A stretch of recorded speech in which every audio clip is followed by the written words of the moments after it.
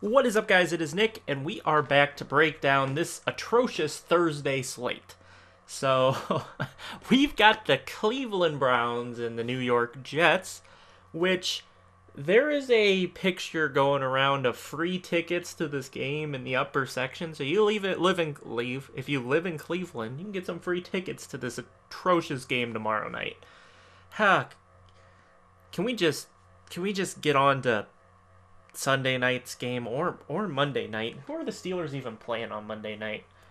I just know they're playing. It's Patriots-Lions on Sunday night, which I'm going to. I almost said the wrong date for that for a game I'm attending. We will definitely be breaking both of those showdown slates down, because this cannot be the only showdown slate I break down this week. But hold on, let me take a look. Who are the Steelers playing? I just know they're playing. Oh, Steelers. Steelers-Bucks. Ryan Fitzmagic on Monday. Oh, Ryan Fitzmagic on Monday Night Football. Oh, baby. But back to the topic at hand. We have the Jets and the Browns. Let's be honest here. Every team, we have to be fair. So every team gets a primetime game. So guess what? We get the Browns and the Jets on Thursday Night Football. The Jets have already had 2 primetime games. So have the Lions after this week. We gotta get on with this and get out of here with these garbage teams on primetime games. I mean, I don't even know if I'm gonna watch this game. Being with full disclosure here, I did research this slate, kind of. I will not be playing any dollar amount on this slate. I'll be playing the Thursday through Monday, but I'm not betting money on, Tyrod Taylor, Jarvis Landry, and Quincy Enunwa. I just can't sit down and tilt this game with real money on the line. But did the research, so let me share it with you. So we're going to start out here on DraftKings. Got the captain spot and the 5 flex spots. We'll start it off with the obvious. We'll talk about a little cash games, a little GPP. So first, cash games, lock in Tyrod Taylor. He's got the floor rushing. He's got the passing. His floor comes from his rushing, but, he can pass for a touchdown.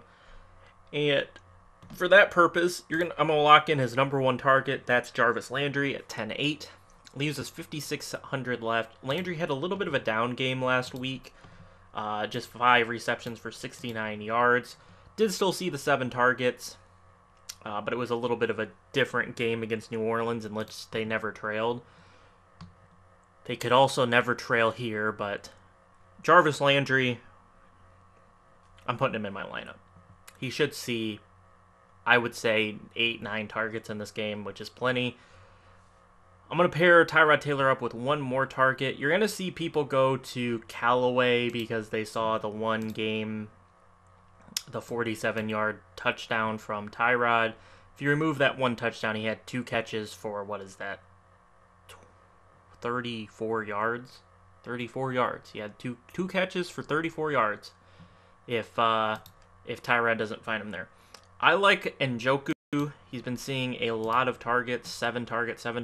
Eventually, he's going to catch a ball that's longer than 8 yards. So, I take David Njoku. He's only 4,600, has not seen the price bump. Actually, a guy I'm considering on the Thursday through Monday slate. Full transparency, I am considering him on the Thursday through Monday slate because of price, but not sure I will end up going there. But that is a really fair price, and it's not like the Jets are studly on defense against anybody. So, David Njoku, 4,600, really good price. Brings our average remaining salary up. Next, you always want to get, this kind of just depends on who you are and what you think the game is and what you think the game flow is. But in cash games, you should always, 100%, always have either a defense or a kicker. I don't care what week it is. I don't care if there's a guy down here like, say, Sharon Peak was just massive chalk and we had to play Sharon Peak because he was in such a great spot and you had $600 value.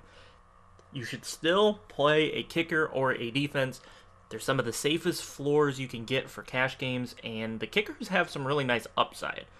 For this week, I'm going to go ahead and take the Browns defense. I'm not a huge fan of either of these kickers. So with that being said, I'm going to take the Browns defense. We do have Greg Joseph as the Cleveland kicker now. It's Cleveland. I'm not trusting their kicker. So we're taking the Browns defense at 4K. Brings us up to $7,050 remaining. And that means we can lock in one of two options. So Quincy Enunwa is one option.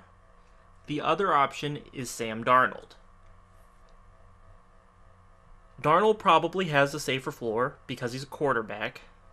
But Quincy Enunwa provides an interesting value, I think. He's 10K. I don't think many people will pay up for him, but he's seen 10 and 11 targets. Clearly Darnold's favorite target. And so I think at 9.8 he is plenty viable, but in cash games I think I take the Sam Darnold, take the safety. Leaves us 4,100 left, and I think it's a pretty easy play down here.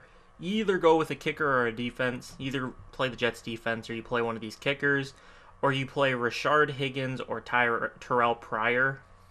It's one of these guys right here. My lean is with one of the kickers. I think it's Jason Myers is the one I would take. He's kicked 2 field goals in both games. I mean, it doesn't really matter. Point is I think I would take Jason Myers in cash, but there is viability to Pryor. If you believe in the revenge game narrative, you can go Pryor. But he did see 8 targets last week, which is a fair amount. And Rashard Higgins did not see the price bump of Callaway, but saw 3 more targets, caught 2 more balls, and didn't have a touchdown. He also fumbled, which cost him a point. And so I do really like Rashard Higgins, but for the sake of this cash game, we'll just plug in Jason Myers. Let's clear this, and we'll talk a little GPPs. I don't like the quarterbacks in this game all that much, so I do like the prospects of going with the Browns defense at captain, not at flex. Go to captain. Browns defense at flex. It gives you 8,800. And if you put in my boy Njoku, I still like him for GPPs. It gives you 9,800 for the rest of your team, which means you can go Enunwa, Landry, Tyrod, and then like hope for the big play out of Robbie Anderson type thing right there. Hope he catches a bomb from Darnold. There are a lot of ways to go, but I do like fading the quarterbacks in the captain spot for these slates, especially with 2 teams that aren't very good. You can also do the Jets defense. Another option at captain would be to go David Njoku.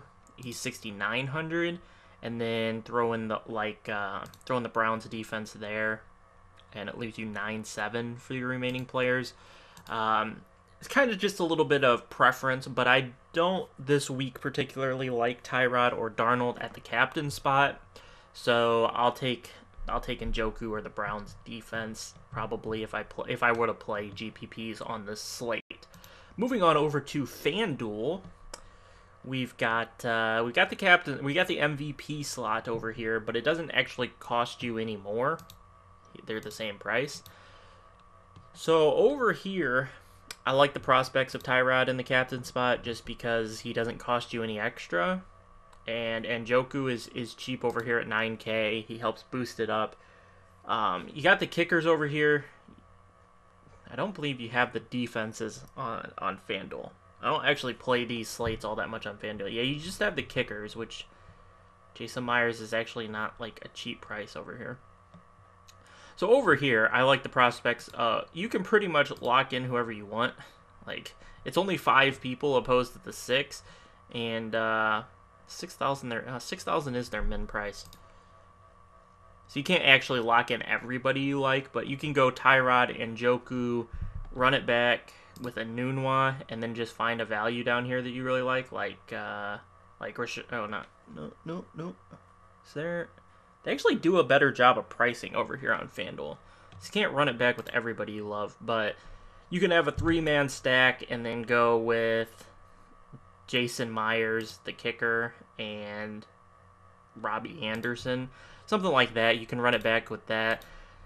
I prefer the running it back with players over here. And over on FanDuel, I much prefer the quarterbacks and top option receivers. Jarvis Landry isn't my favorite guy on FanDuel because it's half-point PPR. So maybe a guy like Robbie Anderson who can catch a deep ball. It is a nice play at MVP. But you're not really restricted over here. As long as you throw in, Njoku and maybe like a Rashard Higgins, you've got 14-5 for your remaining players. If you want to play a Nunwa and Darnold, you can with Jarvis Landry, something like that. It's pretty easy on FanDuel to just find your favorite players. Like Njoku is one of my favorite players on the slate, and I really do like Rashard Higgins. They're probably two of my favorite FanDuel plays. So if you just lock those two into the flex,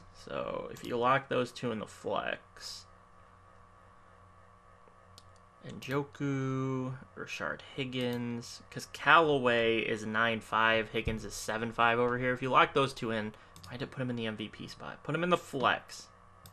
Oh my gosh. Okay, whatever. It gives you 14.5 at every other position. Okay, just assume Higgins isn't in the flex. I don't know why it's putting him in the MVP slot. But point being, it gives you 14.5. You can pretty much get almost any combination up here that you want, except for like Tyrod, Darnold, and Landry. But you can go Tyrod, Darnold, and like Carlos Hyde, who's been seeing all the work at running back pretty much. So there's plenty of creative ways to go on FanDuel if you can find a couple of cheap core plays that you like. If I played more on FanDuel, I pretty much just play FanDuel to play another site for the heck of it, because I don't know. I play like $40 every week, and I just withdraw the profit from the week, pretty much. Like, I played $50 this last week, and I think I won like to 102, and then I withdrew down to 47. I just don't care about FanDuel that much.